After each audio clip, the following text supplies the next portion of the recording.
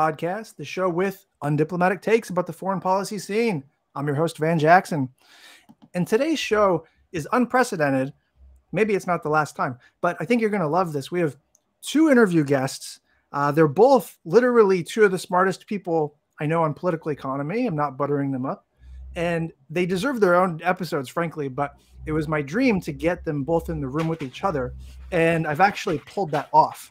So we've talked about on the show many times the root causes of and the solutions to far-right politics and global insecurity, how they're disproportionately in the realm of political economy.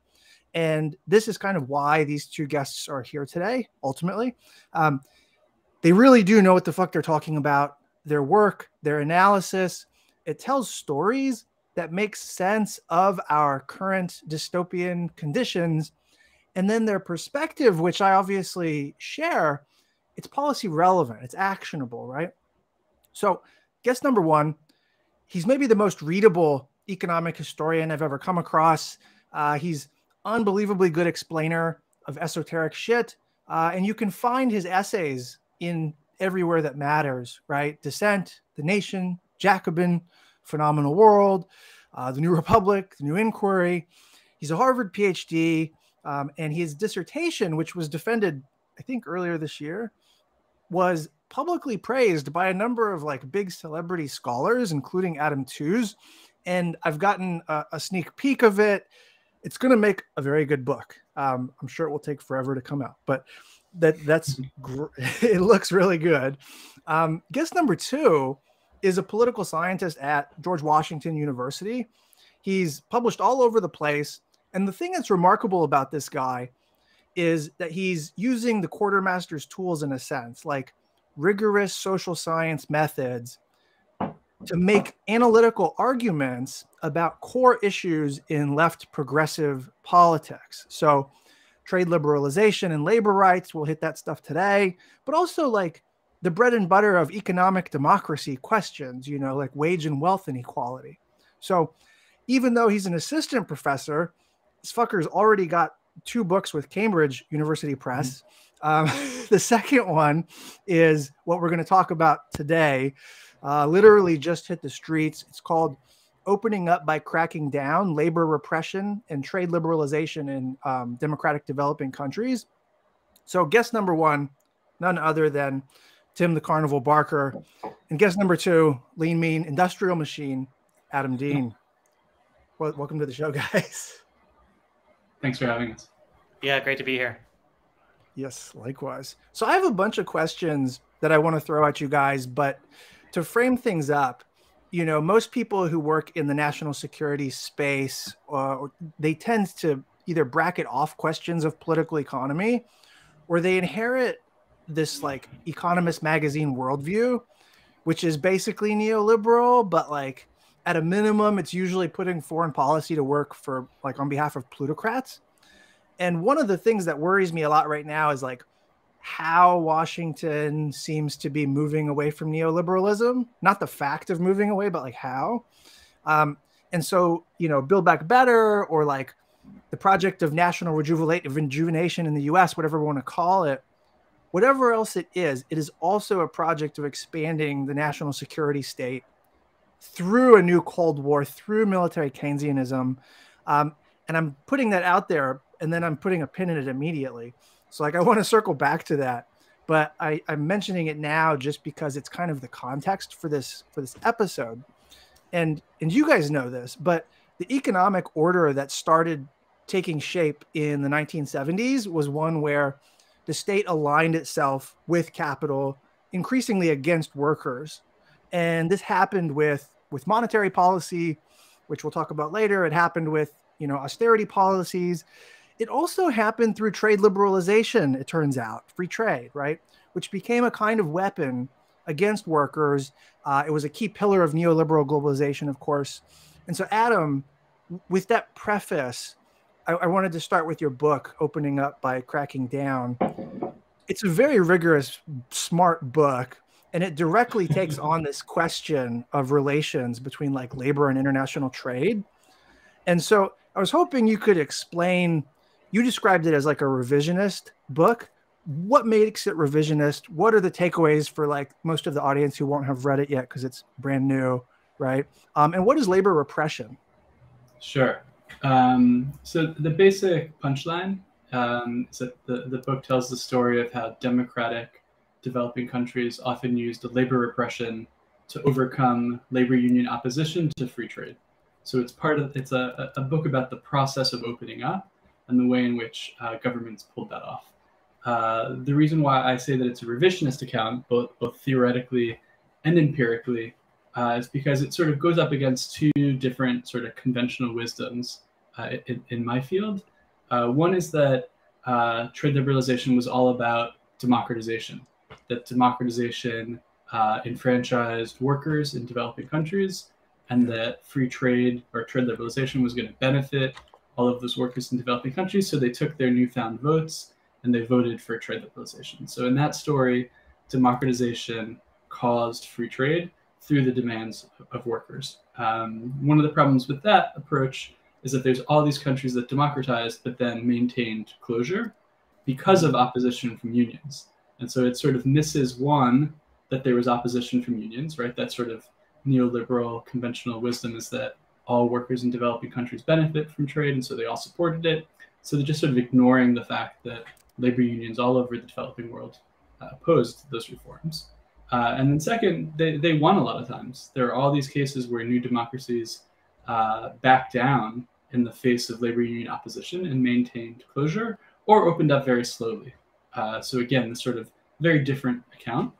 And then the second narrative that I'd like to push back against is this idea that democratic countries, when they face opposition, compensate those people who are in opposition.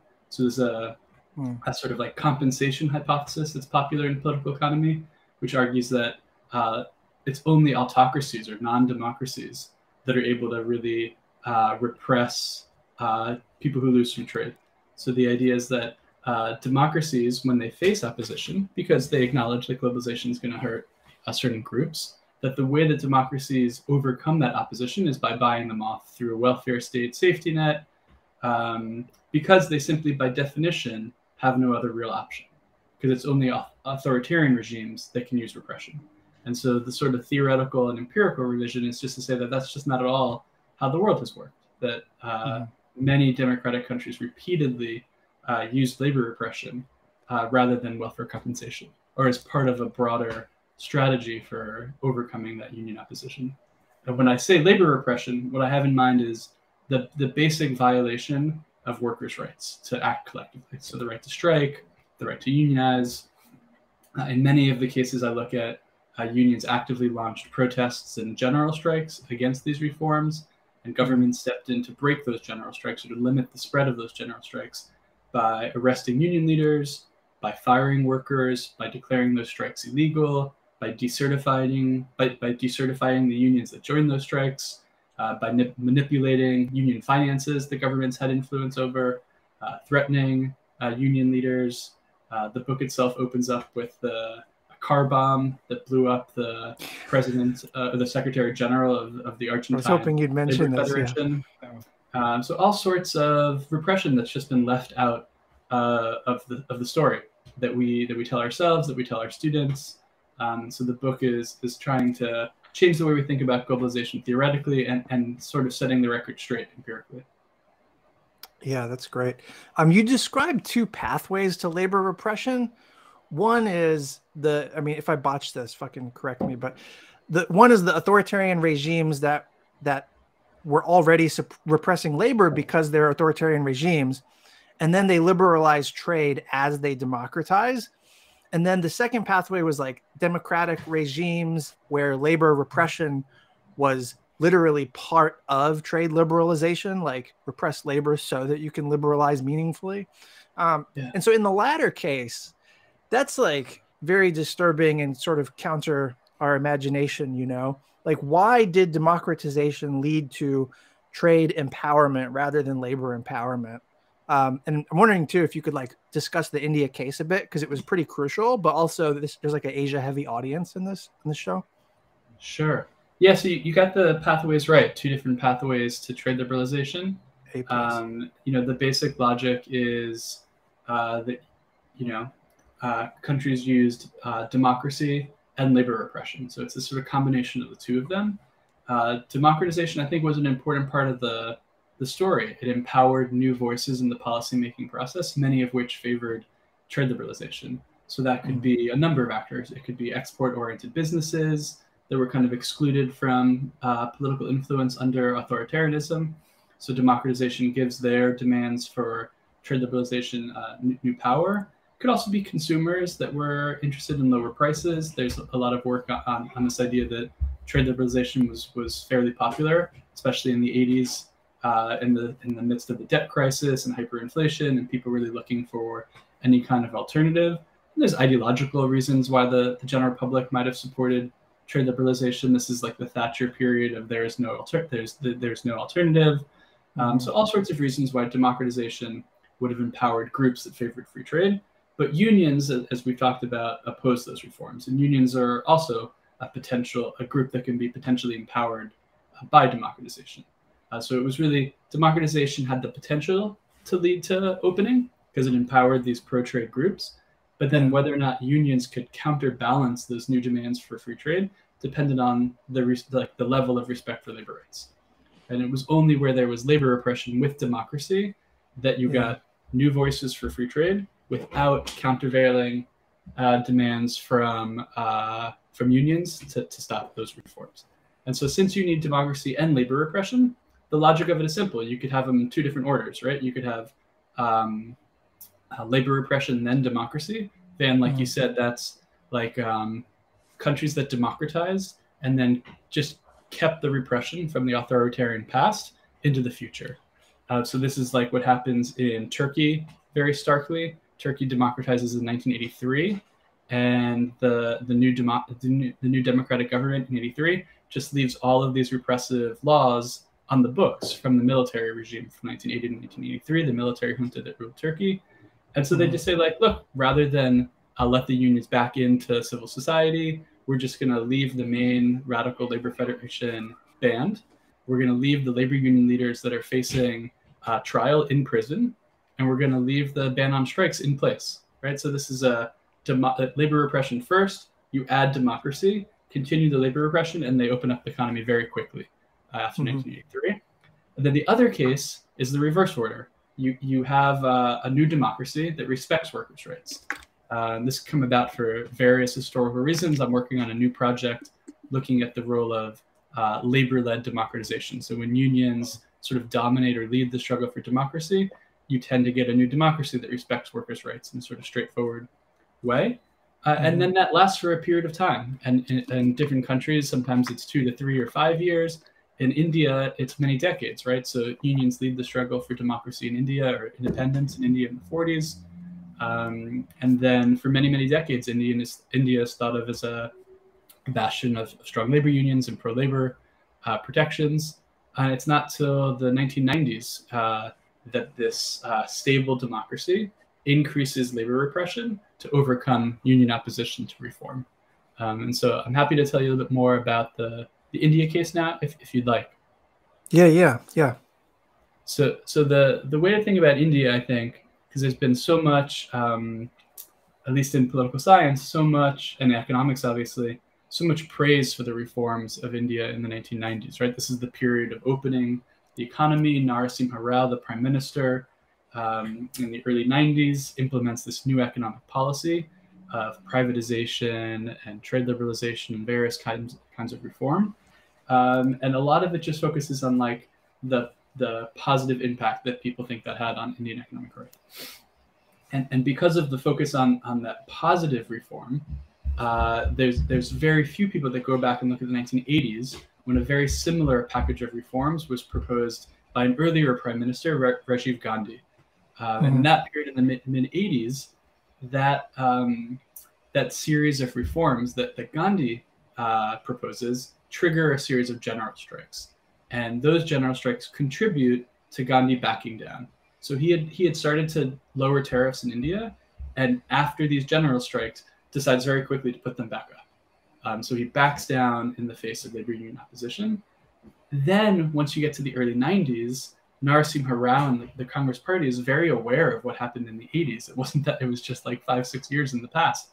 So they know that a democracy that respects workers' rights, that wants to reform, is going to face union opposition.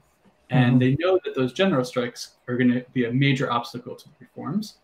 And so Narasimha Rao goes to the unions after they've declared the first general strike in 1991, and he sends somebody to meet with them from the government just a few days before the general strike, and they say, like, we want to offer you a form of compensation. We're going to offer you like these consultation meetings that we'll have between the government and the unions, and you'll be able to show that you're being taken seriously, and we'll make sure that nothing bad happens to the workers that you represent. And they say, like, what are you talking about? The strike's like in 3 days. This is like, you can't cancel the strike 3 days from now. So they go ahead with the strike, and 10 million people turn out across the country for the strike. 6 months later, they call another general strike. And in India, general strikes are not like endless strikes. They're one-day symbolic general strikes. So okay, I was wondering about that. Yeah. So 6 months later, they call another one in June of 1992. Narasimha Rao has learned that negotiating with the unions, offering them, some kind of olive branch, isn't going to stop these general strikes. Partially because that kind of compensation doesn't make workers whole, right? Workers have good union jobs in these protected industries. They know that hundreds of thousands of layoffs are coming if they open up those industries, and so it's very hard to get unions to give up the fight when you're offering what unions in the United States call burial insurance. Right, that this is really just buying people off and giving them a pittance that's never going to make them whole. So it's very hard to buy them off. And so in June of 92, rather than approach the unions and ask them to stop, Narasimha Rao and the chief ministers of many states around India start to use what's called preventive arrest.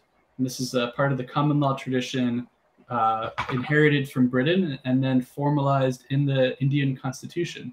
And this, a little bit like the Tom Cruise movie, Minority Report. Is that what it's called? Where you go around arresting people who they know are going to break the law.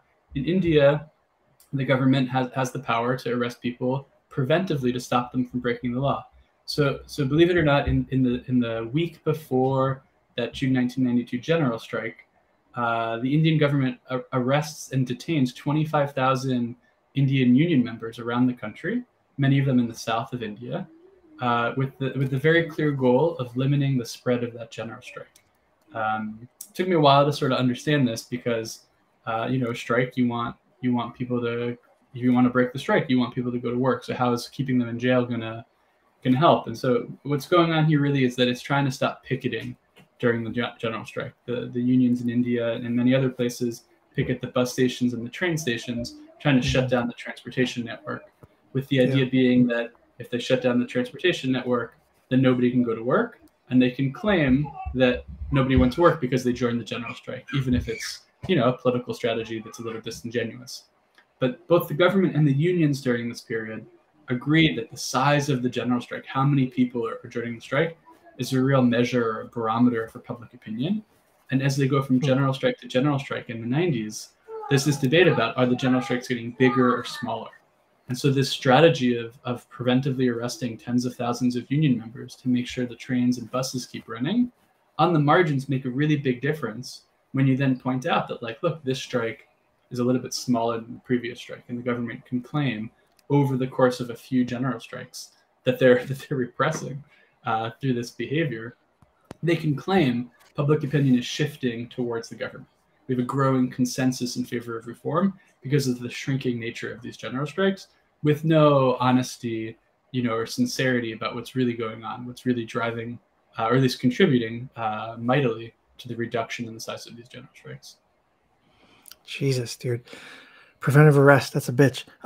So the India case brings to mind a great essay in the Boston Review, like maybe a year ago, where I can't remember who wrote it. I'll try to put it in the show notes. But the guy argued that, like, neoliberals end up needing neo-fascists in a way and allying with them at a certain point, because eventually it's like the only logical way to preserve absurd concentrations of wealth, right?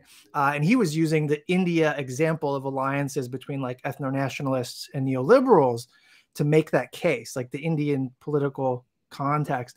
And like the logic of opening up by cracking down, it's not the same argument, but it's compatible. Like you're in a similar vibe or something. Like there's something there that like, or if they're willing to open up by cracking down, why wouldn't they be willing to align with fascists? You know, it's very interesting.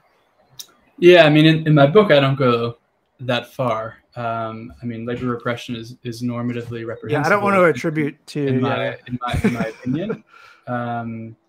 I can see why you'd bring up the similarity. I will say one of the things that puzzles people about the book sometimes is like that implicitly there's this concept of like of an anti-labor democracy, and a lot of people say that definitionally that's not a democracy. A democracy that's willing to preventively arrest tens of thousands of people forfeits its claims to being a legitimate democracy. From a normative point of view, I share that commitment. I think that democracies ought to respect labor rights. I think part of the power, hopefully, of my book is pointing out that there's all these countries that are widely considered democracies, and just by case experts, but also by all of like the quantitative indices and measures that we have in the social sciences of measuring how democratic countries are. All of these countries during the periods I'm studying them are widely acknowledged or considered to be democracies, and yet are behaving in this way, yet are repressing unions, violating basic workers' rights. So yes, I share that commitment that this is hypocritical and problematic, but from a descriptive analytical point of view, these are democracies that are violating labor rights, not non-democracies. Yes, that is at the heart of why it's so troubling, I think. Or like that's what confounds expectations. Yeah. Tim, Adam's book converges nicely with an essay you had in Dissent magazine last year, also called The End of Development. And you talk about secular stagnation hitting the global South, which I read you as saying is like a new kind of problem. And you say that, quote, our political fates remain linked by the movement of global demand, end quote. So first, can you unpack, what is secular stagnation? My audience is not primarily econ people. Yeah. Second, how does the trend of falling global demand, for things like manufactured goods, how does that hit, developing economies in particular? Sure. So, to start with, the adjective there, secular, doesn't in this case mean the opposite of religious. It's the opposite of cyclical, right? So, I mean, just, it's very confused. I was confused when I first encountered that terminology. So it's not the stagnation of non-religious groups. It's a long-term economic stagnation, right? That's not a kind of typical cyclical downturn where you'd expect the economy to be depressed one year and buoyant the next year. It's an idea that actually, in those terms, emerges in the 1930s, for pretty understandable reasons, when there's a global Great Depression. And it's used by this guy named Alvin Hansen, who's one of the leading American exponents of Keynesian economics. And he gives a speech in 1938, sort of raising this possibility for the United States. And then the concept kind of fades into obscurity for decades because, from a lot of people's perspective, Hansen got that bet world historically wrong. Because as we know, after World War II, there's a kind of wave around the world of historically unprecedented growth. I happen to think that rejection of Hansen is a little unfair because Hansen never said that we were doomed to secular stagnation. He just said that private investment wouldn't be enough to end secular stagnation. And if you think about all the public investment that happened mostly, but not exclusively in the form of military spending between 1938 and 1960, it's easy to see Hansen actually being vindicated.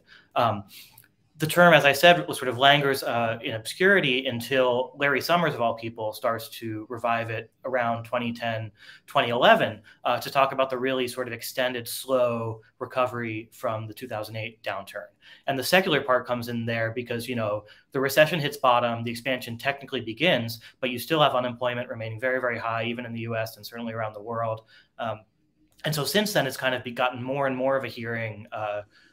And what was intriguing to me, as someone coming from a left-wing perspective, is how the term and the idea got taken up by mainstream people like Summers, right? People who had been cheerleaders of capitalism, people who, when I was growing up in the 90s and early 2000s, thought that capitalism was going to turn, every country in the world into some model of the United States, with people in Bangladesh would go from working in sweatshops to working in, tech companies and eventually end up little different from, people in the United States.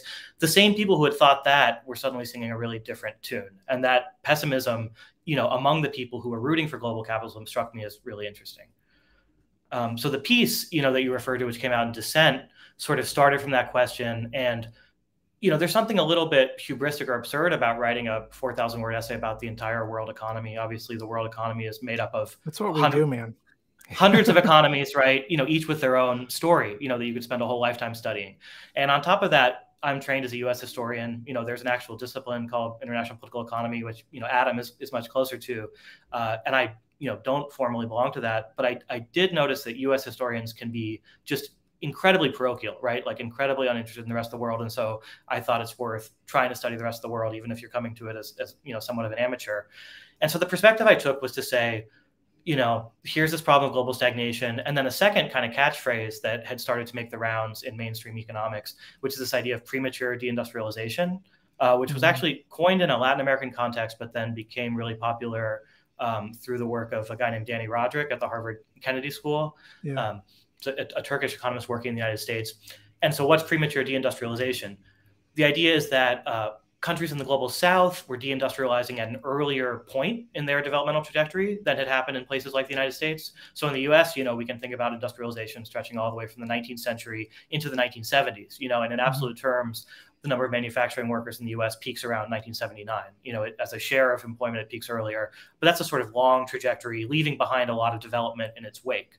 But if you look at a country like Brazil or Mexico or most of the countries in sub-Saharan Africa, they seem to start deindustrializing at an earlier point, looking at how many people are working in industry and before as much sort of, collateral benefit has come from the industrialization. And so that's a version of the secular stagnation problem because there's a general consensus among economists that manufacturing has some specific benefits in terms of its amenability to productivity increases. So you can imagine that, there's a sort of easy answer to the question of what comes after deindustrialization starts. It's a service economy. But again, even mainstream economists seem to really agree that services aren't as amenable to kind of systematic productivity increases the way you see in manufacturing. And so there's less opportunity for economy-wide growth in a service economy.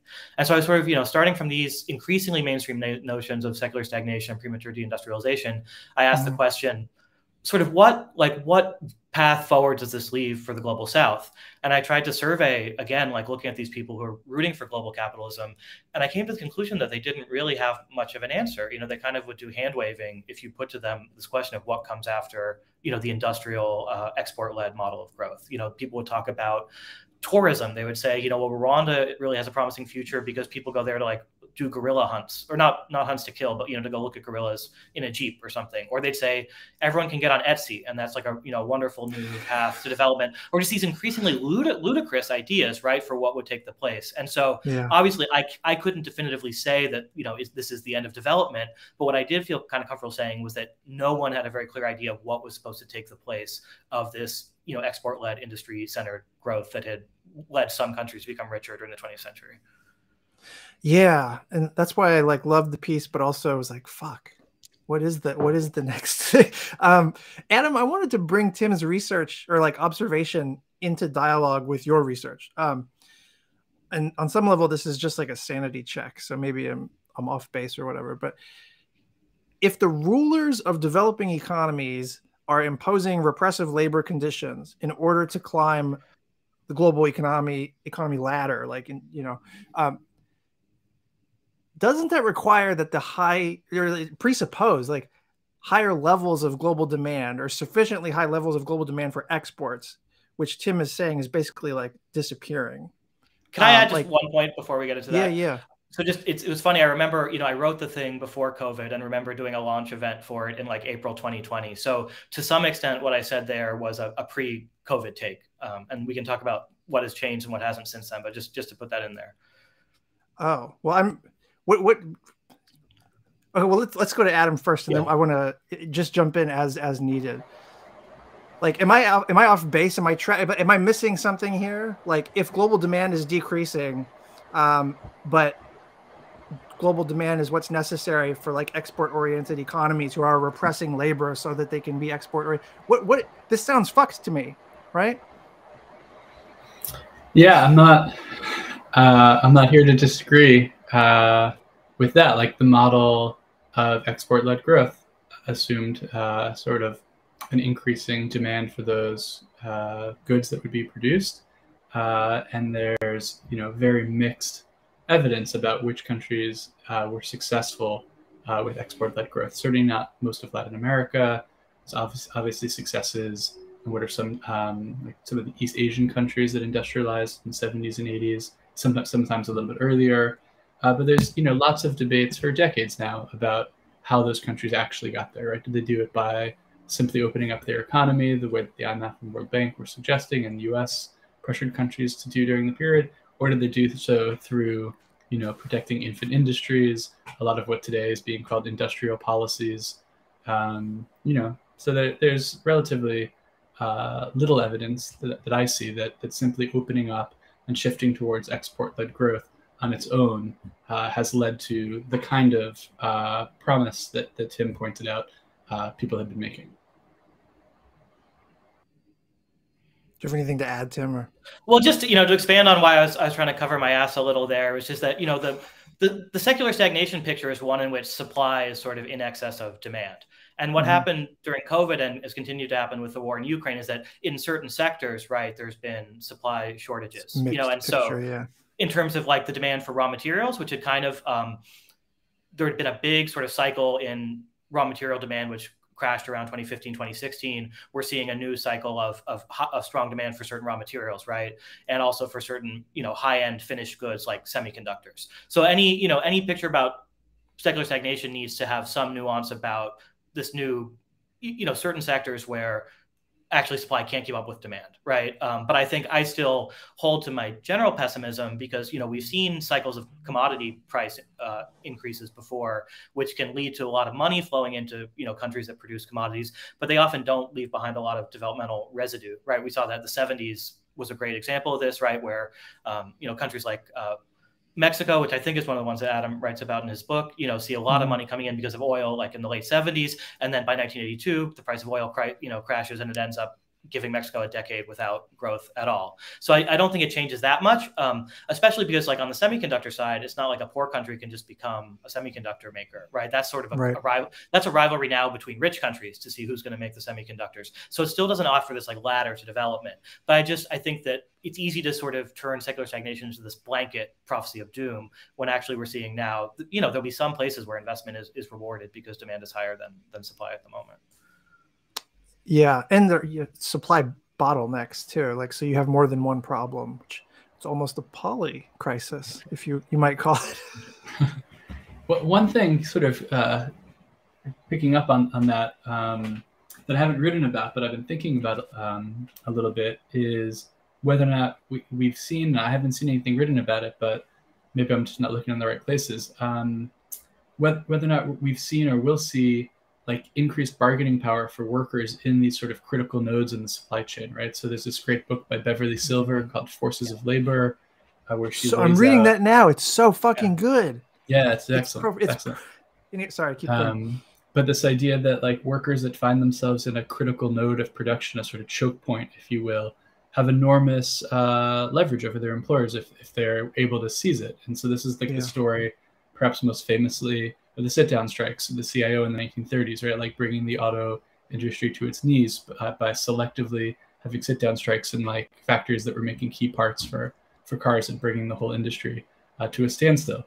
And so there's been all this talk for years now about like the shortage of semiconductors and different chips and all these things. And I've been wondering, like, are there unions forming and workers sort of seizing those opportunities in Taiwan and other places where there's like, especially with COVID, not just like shipping slowing down, but like the number of factories closing for COVID protocols, all over Asia. So just wondering if there's stories. I don't know if Van or Tim, if you've heard any sort of optimistic stories about union growth and workers sort of seizing those opportunities to improve working conditions, to increase wages, and to get unions recognized in places where I imagine it's been very hard in the past. That's a great point. Are you aware of anything, Tim?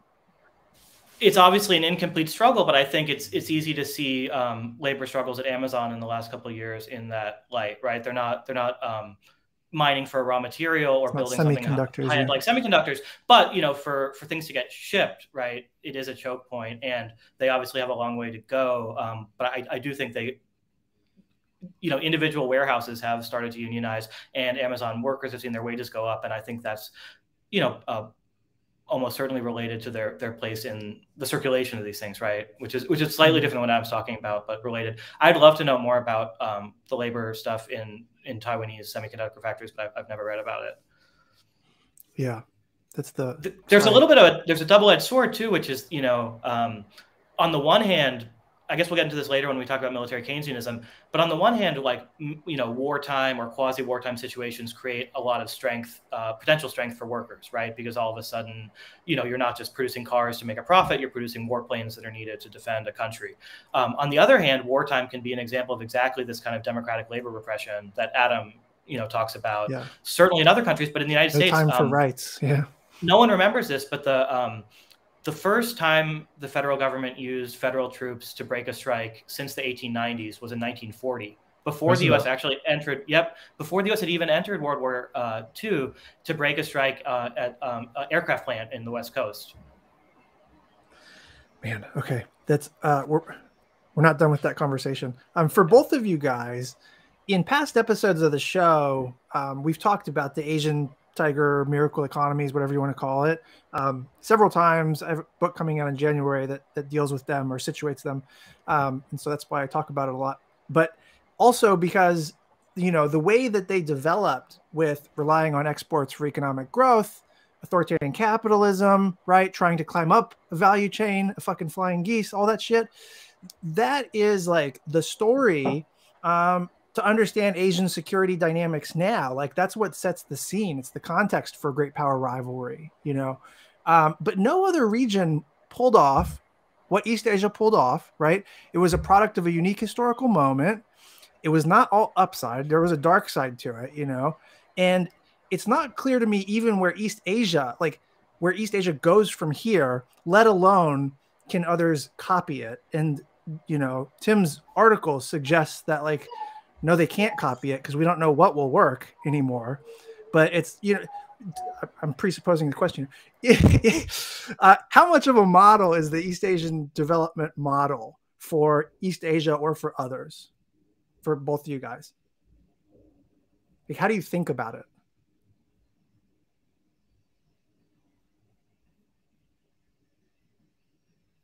I have thoughts, but Adam, if you want to go ahead, you can. So I was just going to say, I'm again not really a specialist in East Asian history, but where I really got into it in my dissertation research was looking at sort of the kickoff of this around the year 1950, when there's, I argue, a global boom driven by the Korean War rearmament. And I think looking at that moment, which is especially for Japan, is just ground zero, right? There's a whole series of great quotes from heads of Japanese companies, heads of the Japanese banks, that this is like manna from heaven or like a gift from the gods. There's celebration in Japan when this war breaks out, because the Japanese economy was actually in a really precarious position at that time. After World War II, Japan undergoes a process that's really, in a lot of ways, related to what Adam talks about in his book, right? The Japanese fascism had been incredibly labor repressive, right? In addition to the normal labor repression that goes along with wartime in any society. But after the end of the war, there's actually a huge upsurge of democratic rank and file labor struggles and all kinds of social struggles. And the U.S. occupation is initially quite sympathetic to this, right? Because, they're New Dealers. They don't wish to revive the power of the big Japanese corporations, which they see as a kind of social base for Japanese fascism. But then the U.S. does what's called a reverse course and actually starts supporting the companies against the workers, right? And, purging the left from the trade unions. There's like a would-be general strike, which is, put off by MacArthur. And so it's in a lot of ways lines up a lot with what Adam talks about. But the problem with that is that in order to repress labor, they end up putting the Japanese economy through the ringer. And so at the time the Korean War starts, the balance of class forces in Japan has shifted to favor capital, but the economy as such is kind of in a pretty disastrous deflation. And so the Korean War provides a way to stimulate the economy without strengthening domestic social forces such as labor or anti-monopolist forces. And so it's a way to sort of keep Japanese social relations in place while pumping up the economy.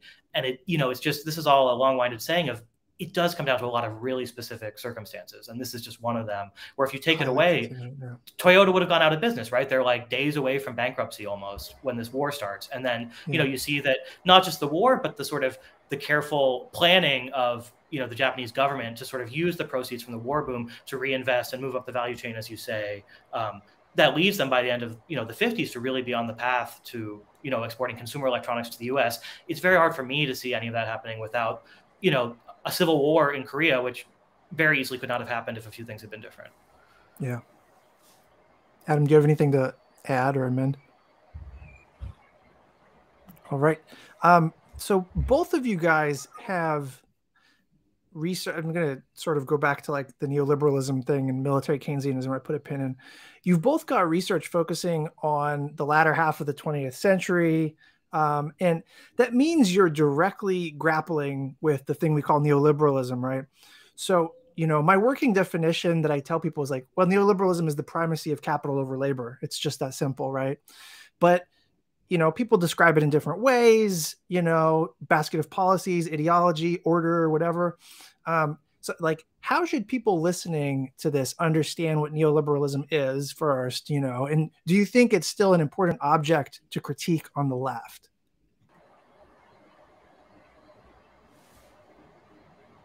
So I'll start off by saying that obviously there's various ways to think about neoliberalism. In my work, and specifically in my new book, I think of it, along the lines of your definition as a bundle of economic policies. So I'm focusing specifically on trade policy, but it's also during a period in world history where governments are proposing and then enacting like broad packages of these neoliberal reforms. So I mentioned before trade liberalization, privatization, sometimes labor law reform, various ways of liberalizing the economy. And you often see unions opposing not just trade liberalization, but also obviously privatization, right? So if you're a public sector worker and privatization is going to mean mass layoffs, you get these broader coalitions of unions opposing an entire package of reforms.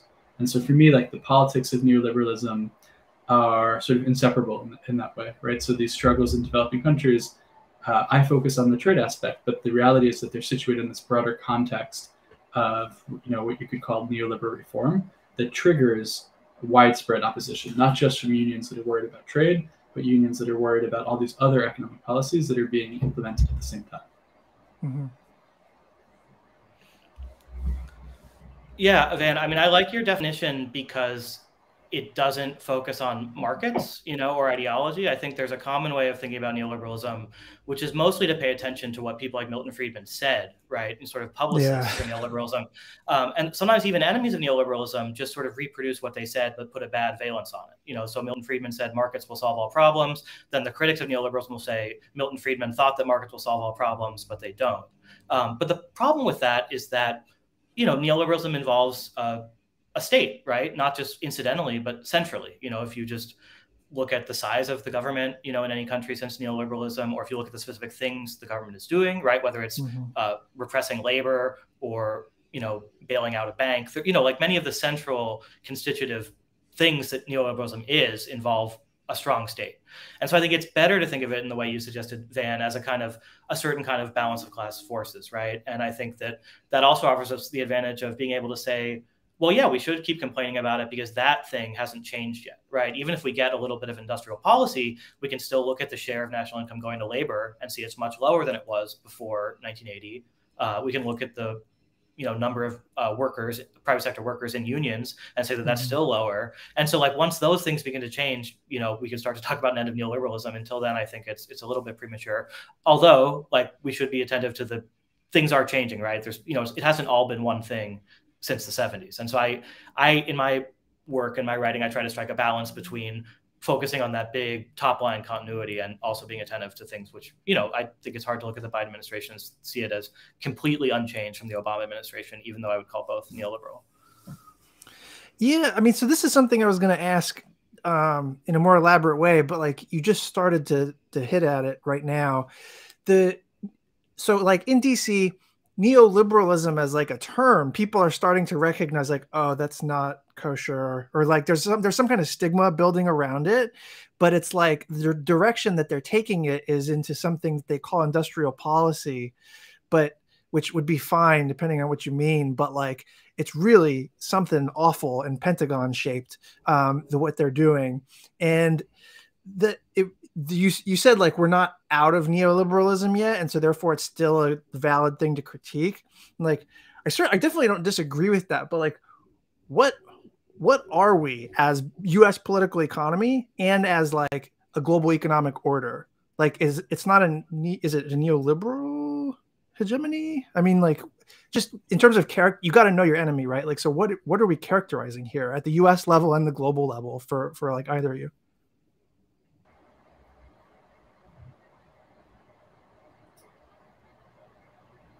I mean, it's complicated to apply a label to the whole world, and we could probably have a whole podcast on what it means for neoliberal global order that, the Chinese Communist Party controls one of the biggest capitalist economies in the world, yes. Right? So there's a lot of complicated stuff there. So-called it might be that yes. it might be that you need a different, a different label for the international order than you do for the domestic politics of a country.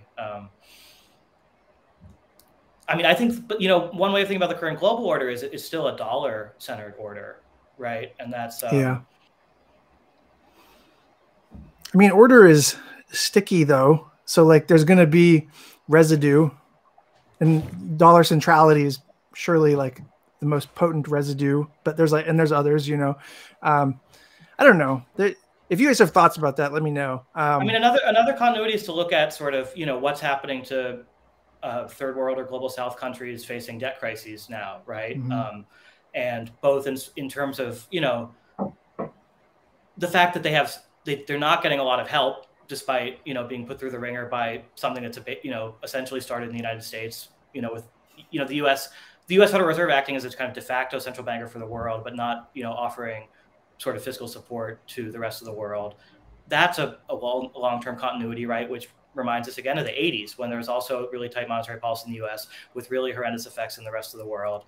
And if you look at what the IMF, wants in terms of conditionality from places like Pakistan or Sri Lanka, that's not so different from what the IMF would have wanted. It's not really changed. There's a narrative that even Stiglitz kind of was pushing in the past year that like, oh, the IMF has changed. And like, that doesn't really seem to be the case. Like IMF researchers put out research that suggests they understand that like austeritizing a loan recipient and forcing that kind of like economic circumscription, that has consequences. But then like they're still imposing those kinds of demands on loan recipients. Like I feel like I'm taking fucking crazy pills. Yeah. Okay. So Tim, you have this amazing chapter in a new edited volume called The Military and the Market. And the editors are Mark Wilson and Jennifer Mittelstadt. Yeah. So like my audience here has heard me talk about military Keynesianism a few times, but this is really your wheelhouse. I mean, this is central to your research. Like, so what are the meanings of military Keynesianism? Why is it important for making sense of like politics and foreign policy in the 70s? The 70s too is like a really important economic hinge point in history that like, for security types, we fucking completely gloss over it, neoliberalism, Volcker shock, like none of that shit's in our narrative. So like how does military Keynesianism fit in, but also what are the meanings of it? Yeah. So again, just to sort of break it down at the most simple level, Keynes here is John Maynard Keynes, the English economist, and his basic idea was that the level of employment and output in the entire economy was determined by the level of aggregate demand, right? It sounds simple, but it was a big idea at the time and, considered kind of heretical. And so military Keynesianism would be a situation where output and employment were increased by a boost to specifically military demand, right? There are different kinds of ways you could stimulate aggregate demand, and this is one particular way of doing it. Already in the General Theory, which is Keynes's big book in 1936, he mentions the possibility of like war or building pyramids, as sort of bad ways that his economics could be put into practice, but it's kind of a joke. And then by 1940 or 41, he's writing things saying that actually I see no way that my ideas could be put into practice except like on a wartime footing. So in a few years, it goes from a kind of offhand comment to like a real possibility. It's important to say here that there's a kind of ambiguity in the term military Keynesianism, because it can sort of refer either to a highly self-conscious, intelligent project. Like, to quote, the chapter that you're talking about is mostly about Richard Nixon. Nixon will use a phrase like goose the economy. He'll say the best way to goose the economy with government spending is military spending. So that's a kind of really instrumental, cynical military Keynesianism.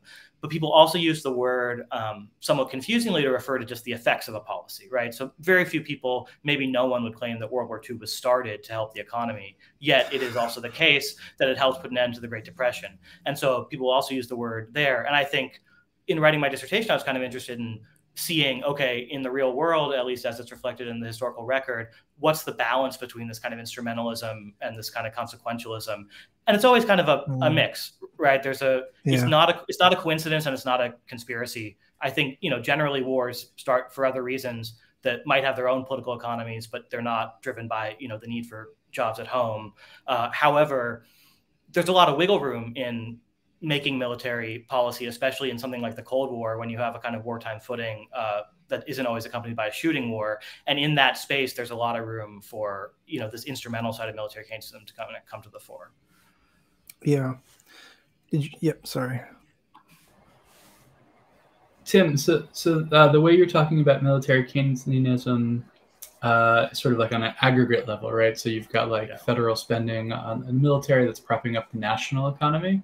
Yeah. What about sort of like micro level military Keynesianism? I grew up near the Coast Guard Academy in Connecticut, and there's like the electric boat makes the nuclear submarines close to there, and that whole part of the state is only economically viable, I think, because of military spending and the sort of broader military industrial complex type stuff. So you can sort of see it, sort of across counties or across regions of the country where this military investment is going in versus places that aren't receiving those kinds of investments too. 100%.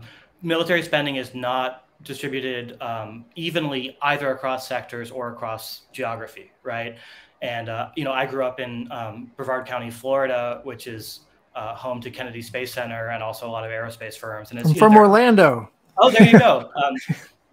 So that, there are pockets like this, all over the country, but, concentrated like New England, like you mentioned, is one sort of pocket of this, with Pratt and Whitney and for General Electric in Massachusetts. And then more famously, kind of the Sun Belt in the South and West are other concentrations of this. And I, in focusing on this military Keynesianism kind of macro framing, I in no way wanted to scant the importance of this micro or regional stuff. It just seemed to me that story, the micro story, was somewhat more familiar, at least to U.S. historians. So U.S. historians had written books about the Sun Belt because they saw that as connected to Barry Goldwater and Ronald Reagan. And I sort of wanted to make the point, sure, this is also affecting people who live everywhere in the country. And so it's just kind of a question of bending the stick the other way. But the macroeconomy is an abstraction made up of local economies. And so it's important to keep that in mind. And to talk about the policy side, Van, macro military Keynesianism, the policy side of the coin for micro is industrial policy, right? Industrial policy doesn't aim at affecting the economy as a whole. It aims at the growth of a specific sector that's strategically important.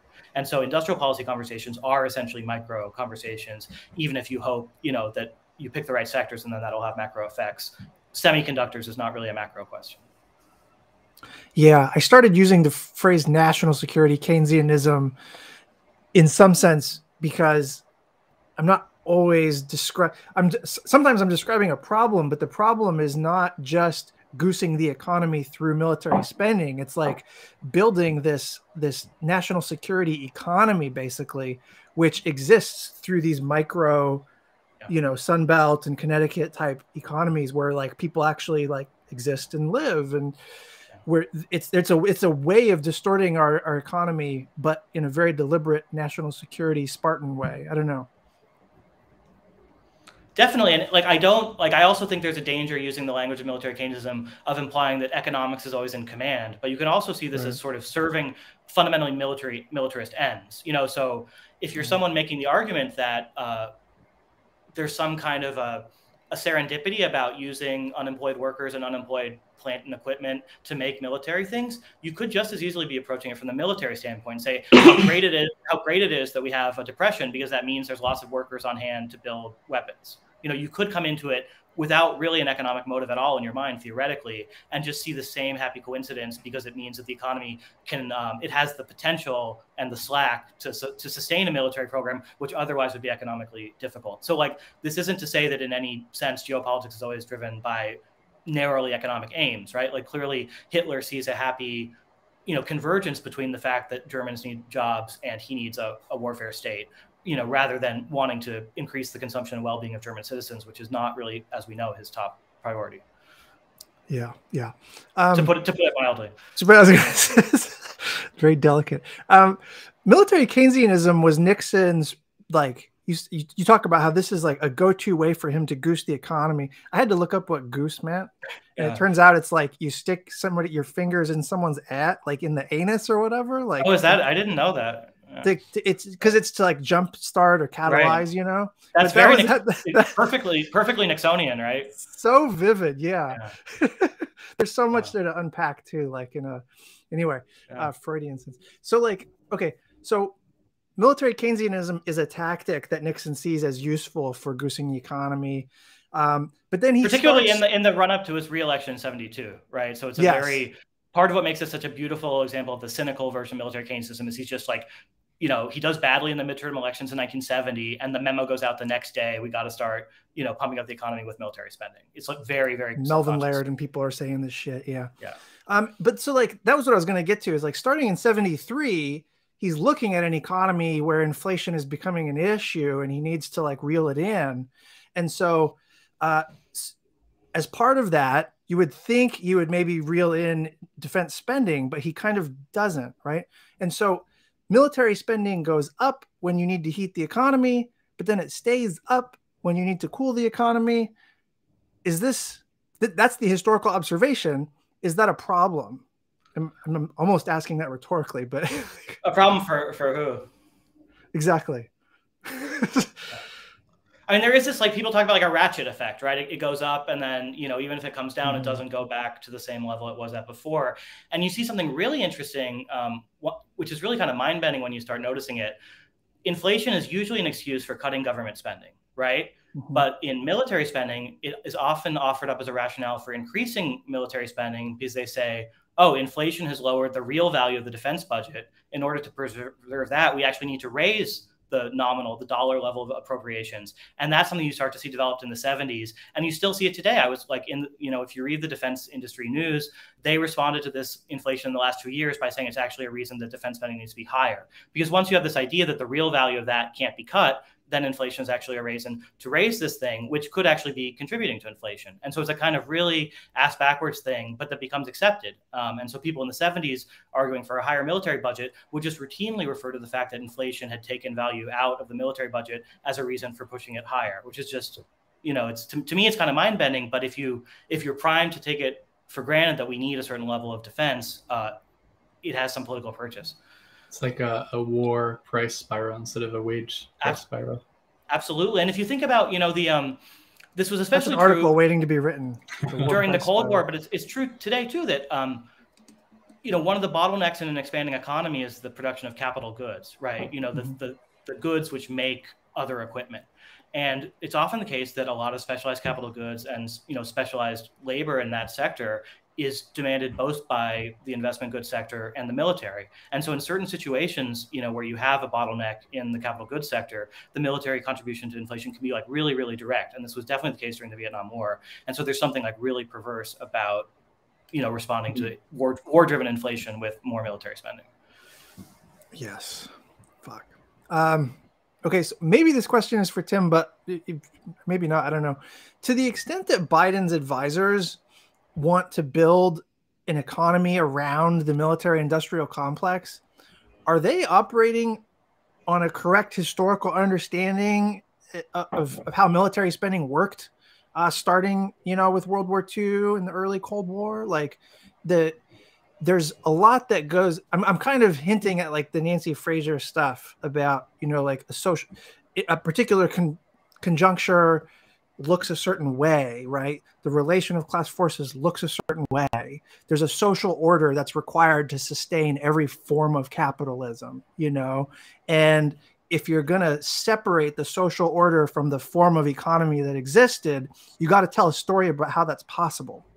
And so to go back to the question, because I'm leading the witness constantly with you guys, I'm sorry, but like, does Team Biden, do you think, operate on a correct understanding of like political economy or like New Dealism? Yeah, I mean, first, just to take it a step backwards and to demonstrate that they are kind of thinking in these terms, I wanted to quote, there's something where I end the book chapter that you're talking about. I end with a quotation from a paper that came out in 2018 called U.S. Foreign Policy for the Middle Class, Perspectives from Ohio. This was put out by the Carnegie Endowment for International Peace. And one of the co-authors was Jake Sullivan, who's now the National Security Advisor. Yeah. And, this was part of the sort of groundwork for the Biden administration's messaging around a foreign policy for the middle class. And I was really interested to read this paper because they're very frank in saying, and here I'm quoting, that there is strong support for sustaining or increasing defense spending that provides an economic lifeline for working families and communities. And I think admirably, the paper calls for a genuine national conversation around the domestic economic benefits of the defense budget rather than treating it as an open secret. So I thought that was like very interesting, both in its acknowledgement of this thing, but also in calling for a conversation about something that has generally been, again, like I think open secret is the perfect phrase. So that's just a way of reinforcing your point, Van, that they are on some level thinking about military Keynesianism as part of their program, right? Yeah. And so then the second part of your question is whether they're correctly apprehending the history.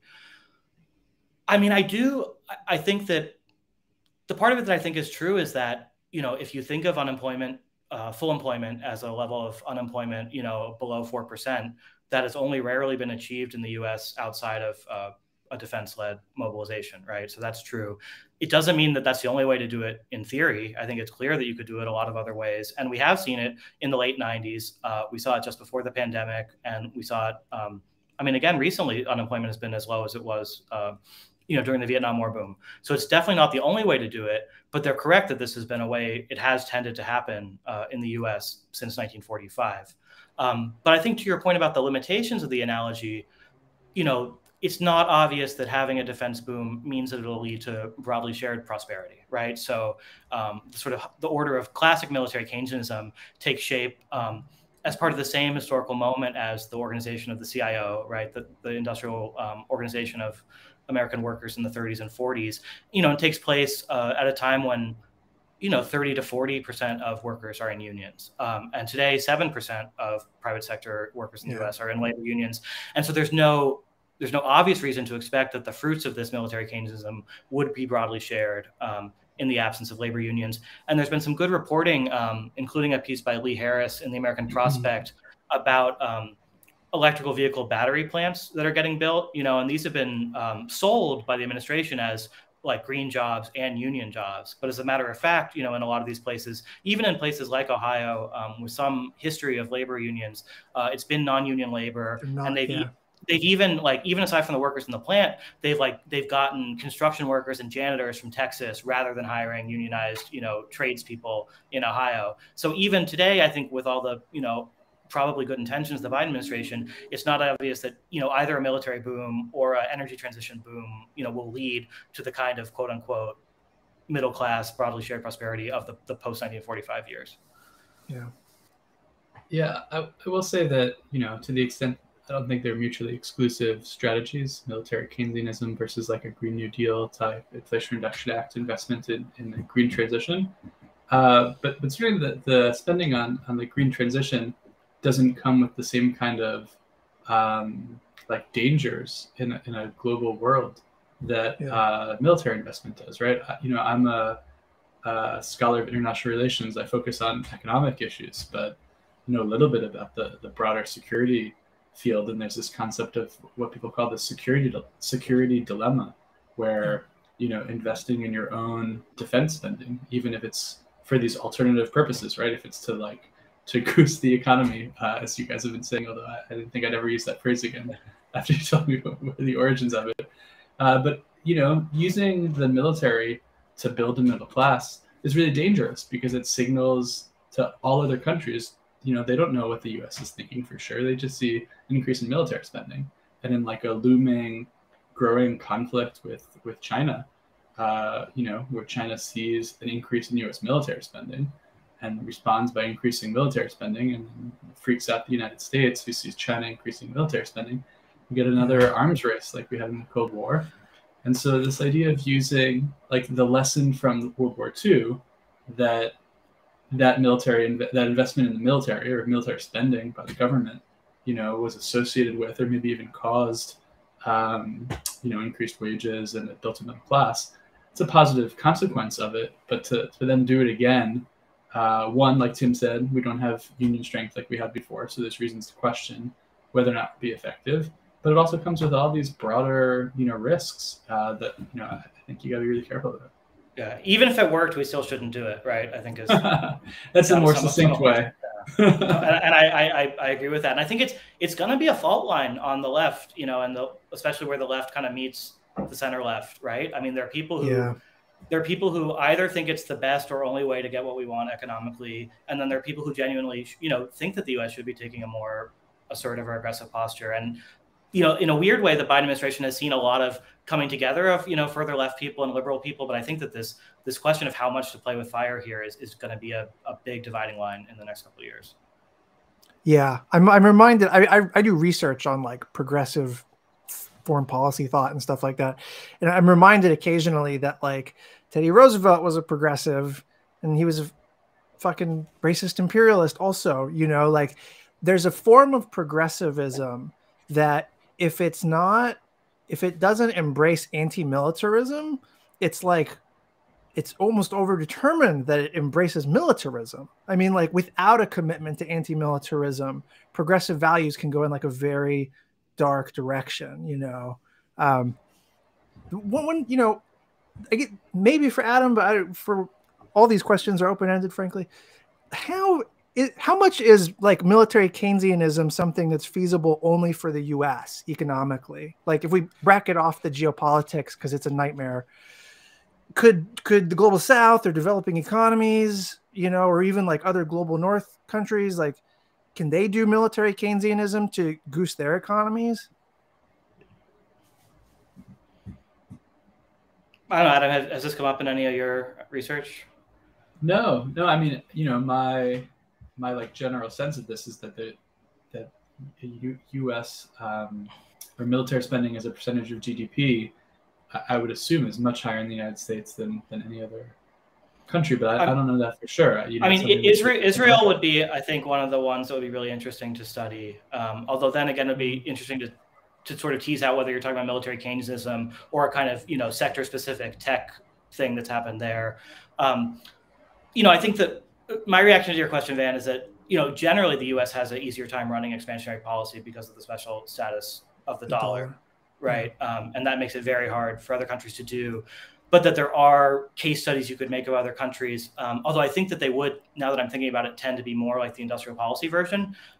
One that I happen to know about is, Brazil has a globally competitive aircraft company, Embraer, which was founded like the same year as one of the juntas, took over in the late 60s. And I think that they, quite consciously were able to create a coalition of, certain business interests and, the military's interests in order to essentially develop an infant industry to the point where it was globally competitive. But was that, thinking about Brazil's economy and the vast numbers of people in it who aren't even integrated into the formal economy, I would probably be skeptical that this is military Keynesianism affecting the whole Brazilian economy more than a kind of sector-specific, thing aiding the Brazilian aerospace industry.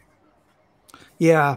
I mean, the question comes up for me because East Asia, as a matter of like just empirical observation right now, is in a process of, it's just awash in arms. Like, well, did you see Noah Smith? I tweeted this the other day, but did you see Noah Smith had a series of No, but I hate everything he does, so I'm curious. He's terrible. I mean, and he's decided he's some kind of like China hand because he likes anime or something absurd like that. What did he say? He said that, he was like, Japan is stagnating, right? So that gets us back to secular stagnation. And he's like, here are 4 things to do to solve the stagnation. And like number 2 is get a military industrial complex. God damn it. I fucking just completely unabashed. So someone thinks that. Yeah. So this was like military modernization is the trend across East Asia. Spending is up across East Asia. In certain categories of weapons, arms racing is happening across East Asia. And the US is on the wrong side of all of these trends. Like it's fueling them, making them worse. It's not the only, obviously China's a big part of this too, but like, so like if these governments are plowing money into, advanced weapon systems and million-man armies and shit, and their flying geese model is broken, is there a point at which they're sitting around and they're like, hey, let's goose the economy, that's sort of where I was going with the question, or like that was what was on my mind. And it sounds like some people are already there, which fucking sucks. And I don't know, there's obviously a history there. In the 1930s, Japan had its own version of Keynesian economics, right? And they sort of threw what used to be called sound money principles out the window, again, on behalf of a rearmament. At one point, this involved like murdering the finance minister, like assassinating him because he was a kind of balanced budget guy. And there are people who thought, that you could actually do a kind of Keynesian thing in service of rearmament. And then I think the memory of the Korean War thing is strong in Japan. And I've also found, talking to people from South Korea, that there's also an awareness in South Korea that the Vietnam War had a beneficial effect on the South Korean economy. I've had people who are not especially political and certainly not left-wing say to me just matter-of-factly that the Vietnam War was like a Marshall Plan for South Korea. So there's obviously a long history there that I can't imagine people have forgotten. But also there's, strong anti-militarist traditions in those countries, probably beyond what you have in the US. So maybe that's a reason to be optimistic. Yeah. I've kind of joked that like the Biden's advisors and like the Jake Sullivans are kind of doing a Carl Schmitt as political economy. And I say it jokingly, but it's also to me kind of the essence of what's happening, right? Like if you organize political economy on the basis of like friend enemy distinctions abroad, right? That's what the heart of quote unquote friend shoring is, like onshoring supply chains and shit. Well, or like not onshoring supply chains, but just diverting them to your buddies, right? I feel like this is really, really shitty, but those are my instincts. Like, do you see a problem here? And if so, what is it for both of you guys, or either?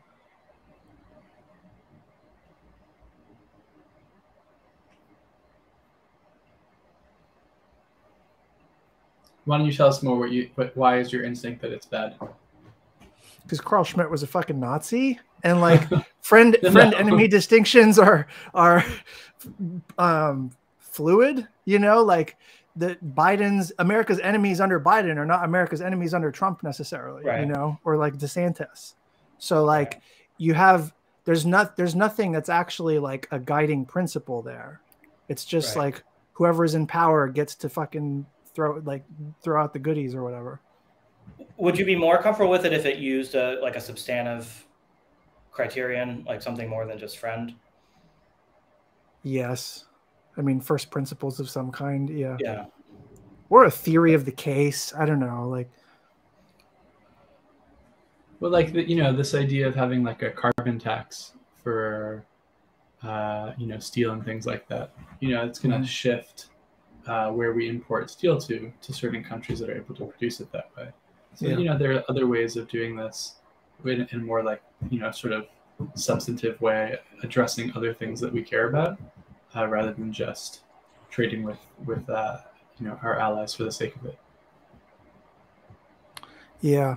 I mean, it's like political economy is not as positive sum these days, or as it used to be, but there is a difference between zero sum economic policies and friend enemy economic, and that's like, that's a very good example that you just gave of like, well, there could be a zero sumness in applying a carbon tariff, but that is not a friend enemy zero. It's a different kind of flavor. Yeah, I don't know. I mean, I'm a historian, so I'm always just thinking about the historical parallels, and it's, your perspective is kind of interesting because to me it recalls, U.S. politics around 1948 are interesting because, essentially the far left of the at least electoral politics is Henry Wallace, who wants nothing more than just to sell wheat to the Soviet Union. And then it's actually like the people who we think of as internationalists and the founders of, the sort of liberal international economic order who actually want to sort of not do that. Right. So you have the sort of the left who is standing behind this principle of sort of global commerce rather than, the people who are actually would have called themselves capitalist internationalists. And so it'd be interesting if there's something similar in our own moment where the sort of the defense of global commerce ends up falling to, people on the left. That's a good point. We're almost done here. I want to get to inflation because it's just so foregrounded right now. 40-year high. In broad strokes, how should people understand it, explain it? And like for both of you, Tim, I know you've been doing the rounds recently. Robert Reich has this thesis that he's been floating that seems like it bears out that it's corporate profiteering is where a lot of this is coming from. At a minimum, cutting corporate profits would help. But like, what else is going on with inflation? Like, how do you explain it? Is Reich right? Should I take that? Yeah, I mean, I think we've had really several different inflations over the last, 2 years or so, right? The first one was clearly just related to the pandemic and the shutdown. And, there was really a choice, I think, between allowing there to be a depression and accepting some level of inflation by, keeping incomes at the same level while most of the economy shut down. And so to the extent that that was the first inflation, it was sort of a sign of the success of the policy. Then I think there was a kind of, and in that first wave, price increases were really dominated by durable goods, right? Because no one was buying services anymore or going out to eat, but they were ordering Pelotons or, whatever the equivalents of Pelotons are down the class ladder. Then as the economy opened up, you saw a shift into some, service prices, right? I think, restaurants are probably the places I personally noticed it most because I don't, drive a car a lot. And then we had the most recent thing, which is really related to the war in Ukraine, right? And it's been centered in energy prices. Now, even that part of it seems to be, well, you got to be careful here to distinguish the US from Europe, right? Europe is still facing a really, serious energy crisis and has resorted to price caps and price controls to prevent energy prices from sort of completely destabilizing the economy. But in the US, core inflation, which excludes energy and food prices, and even headline inflation, which includes energy and food prices, both came in cooler than expected, actually, in the latest report that just came out today. And insofar as prices are still rising, actually, a lot of it is in rent.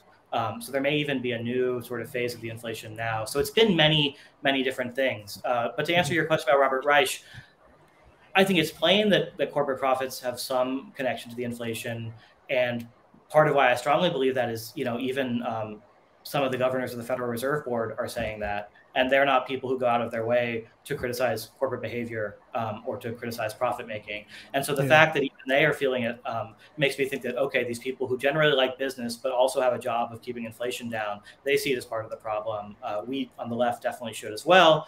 That said, it's not as easy as you might think to describe how it's happening or how the connection between profits and prices has worked, partly because, mainstream economics just doesn't examine these questions of, what is pricing? How does pricing power work? They assume that the world is basically structured like, the market in grain describes the prices of automobiles, and it's just not true. But even on the left in sort of heterodox econ circles, I think there's not a clear sort of synthetic analysis of what prices and profits are. And my sort of, political solution to this theoretical problem is that we need some kind of standing congressional committee to just investigate empirically how prices are set and how they relate to profits, with some kind of subpoena power. I think price controls are clearly politically off the table now, but it should be politically possible to just have this investigated, right? And open up some of these decisions, which are just treated as a complete black box to public scrutiny. And then I would hope, the intellectual part of me hopes that that would be the raw material for a better theory of how all this works. Because it seems to me that even as I share Reich's sort of general intuition, I haven't seen a really comprehensive account from the left or from the progressive side about how exactly the profit price nexus has been working. The only thing I'd add to this, and this is pretty outside of my research area, is just that, before the inflation crisis, if you'd asked me, about inflation, I would have pointed out that inflation is bad for creditors, but that it's good for debtors. And we've had a debate in this country about the Biden administration's plan to forgive student debt, and so we had this national spotlight on the issue of debtors, people who have all this college debt. But I haven't seen people drawing this connection of inflation is also going to be good for people who have student debt. Obviously they face all of the short-term negative consequences of inflation that everybody else does as a consumer. But over the long term, years of high inflation like we had, earlier on in the 70s, contributed to upward mobility for people who took out money to go to college and made it relatively easy for them to pay it back later on. Obviously, the cost of going to college was much lower in real terms back then too. But my understanding is that inflation was a big part of how people paid off their student debts in the 70s and 80s and moving forward. But I haven't seen people talking about that inflation has this positive side. It's such a good point. And I just wanted to add that a point that Adam Tooze has been making, which is it's not just individuals with debts that benefit, it's public debt, right? The real value of public debt goes down. And, Tooze has been making this point in a couple of venues that, if you had told someone in 2018 that you could lower the real value of all these, deficits around the world by X percent through, 10% inflation, people would have thought that was great. Yeah. Yeah. I mean, so what you guys are talking about is inflation is something that is pros and cons in a way, right? But it's not an unmitigated evil, particularly if it's not, out of hyperinflation or whatever. But so I have this huge beef with monetary policy and the Fed specifically just doing, they recognize that what's happening is more complicated than a wage price spiral. And yet they're just responding as if it were a wage price spiral and you have to crater the fucking economy in order to cool inflation. And that seems like absolute nonsense to me. That seems like you're working on behalf of plutocratic interests at that point, right? Class warriors of the worst kind. And so one, what do you think about that? But two, is monetary policy as it's being operated right now by Jerome Powell, is that at cross purposes with Biden administration policy? I mean, it's certainly working at cross purposes to creating more jobs. It's definitely dampening the economy. And the way that, the way that it's covered, I didn't get a chance to read much about it today, but Tim was mentioning, the latest report is that inflation has come down a little bit. I mean, it's still very high, but it's come down. But the way it's being reported in the headlines is that this is evidence that increasing interest rates is working to tame inflation. It's just how that's it's consistent with that. But like you're saying, if it's Tim had this great chronology of these different waves, different causes of inflation in the last 2 years. To the extent that we're in this new wave that Tim was talking about from the war in Ukraine, if it's energy prices and chipping issues, it's not going to be addressed through increasing interest rates. That aspect of it won't be. So, politically, if it leads the Fed to stop raising interest rates so quickly, that'll be good for, the continued recovery from the pandemic. But it's not clear that just because inflation dipped, it's because of the Fed increasing interest rates so much. It may or may not be. Yeah. Yeah, I love that point that Adam ended on, because it's a strange moment for people who think the way we do, because we want inflation to fall because it'll put an end to this inflation panic, but we also don't really want the Fed to get credit for it in some kind of cargo cult way.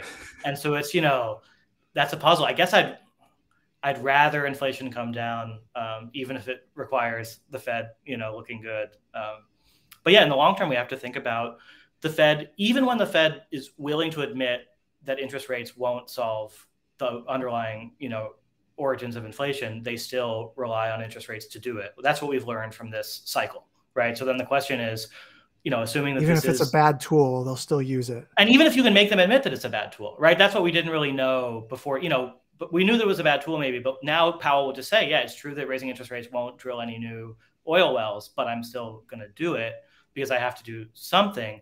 Now we know that, that sort of intellectual persuasion isn't enough. It's an institutional question about either creating some other power somewhere else in the government, which can use better tools, or, forcing the Fed, sort of with some kind of outside pressure to do things differently than they did this time around.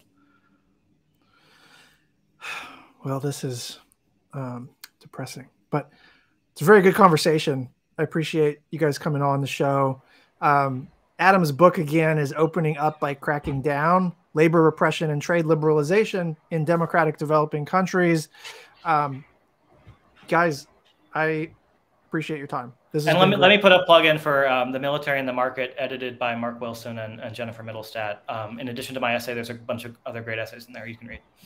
Yes, I've actually ordered it. He gave me a review copy of his chapter, but I ordered the book anyway because it sounds really good. So, all right. Thanks, guys. This is Thanks awesome. to both of you. Yeah. Thanks so much.